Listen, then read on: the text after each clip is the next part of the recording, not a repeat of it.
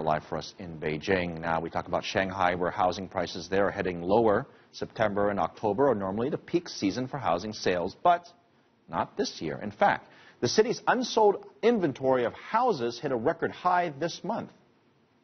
Zhang Jun has more.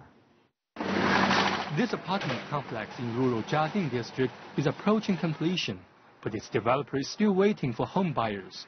Over the past decade, the same developer has built and sold more than 7,000 homes in the same neighborhood, with the price jumping from about 5,000 yuan a square meter in 2004 to 23,000 yuan now. But one company official says this year is the worst ever. The housing sales in our company has become much slower than years before and definitely affected our business. For example, in the past, we could sell some 100 apartments in 1 month.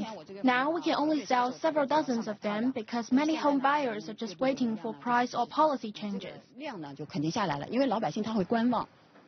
Shanghai is one of the few top-tier cities in China where home buying restrictions are still in place. The policies are meant to control prices, but that isn't happening. The average price of a home here is around 30,000 yuan per square meter. That's nearly 6 times the city's average monthly salary for 1 square meter of space.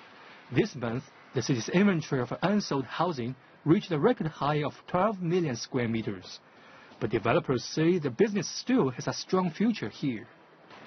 Zhong Xiangcai from the Shanghai Academy of Social Sciences says the city's large migrant population will keep prices aloft. A major purpose of home buying is to get real property. Now about 1/3 of Shanghai's population, about 8 to 9 million, don't have a local residence permit. Many of them want to buy homes here so that they can work or live as freely and conveniently as locals. Zhong says the city's economic growth is not dependent on real estate anymore. He says real estate does relate to more than 50 industries, from steel to furniture, but over half of the city's GDP output now comes from the service sector and high-tech industries, not real estate.